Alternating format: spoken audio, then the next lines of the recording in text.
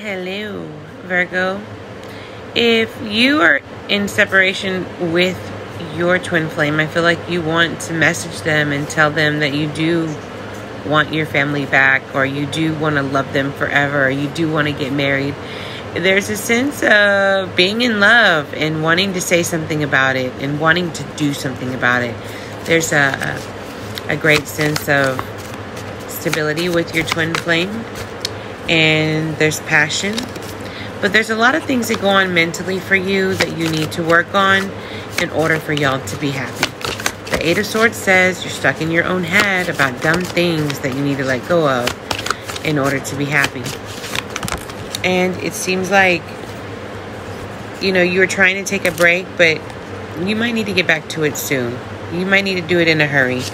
Otherwise, you might have more regrets later on.